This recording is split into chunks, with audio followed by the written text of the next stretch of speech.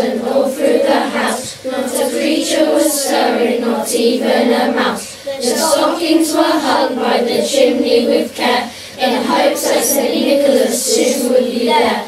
The children were nestled all snug in their beds, while visions of sugar plums bounced in their heads. And Mama in her kerchief and I in my cap had just set our graves for a long winter's nap.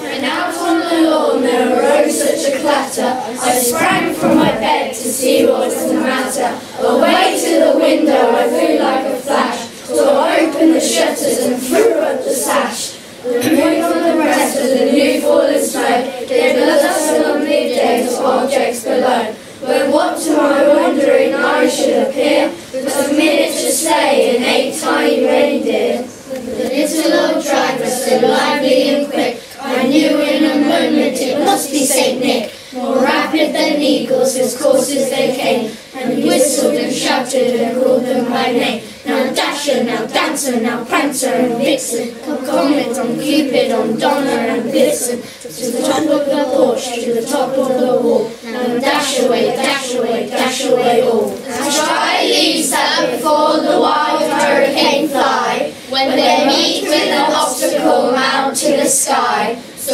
up to the housetop the coursers they flew, with a sleigh full of toys and St. Nicholas too. And then in a twinkling I heard on the roof the prancing and pouring of each little hoof. As I drew my head and was turning around, down the chimney St. Nicholas came with a bound. He was dressed all in fur from his head to his foot, and his clothes were all tarnished with ashes and soot. A bundle of toys he had flung on his back, and he looked like a peddler just opening his pack. His eyes how they twinkled, his dimples how merry, his cheeks were like roses, his nose like a cherry.